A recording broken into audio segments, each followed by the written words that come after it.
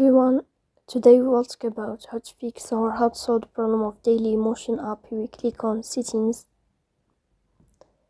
Here in this page we go to apps, default apps, app settings. On above you will search about the application of Dailymotion and you will enter here daily, like this, Dailymotion. Then you will click on first stop and you will click OK. After that you will enter to the window of storage. Here you will click on clear cache. Then you will go to Play Store.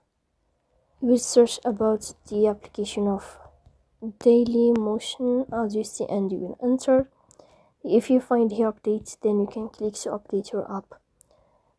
So please don't forget to support us by like and subscribe. See you next time.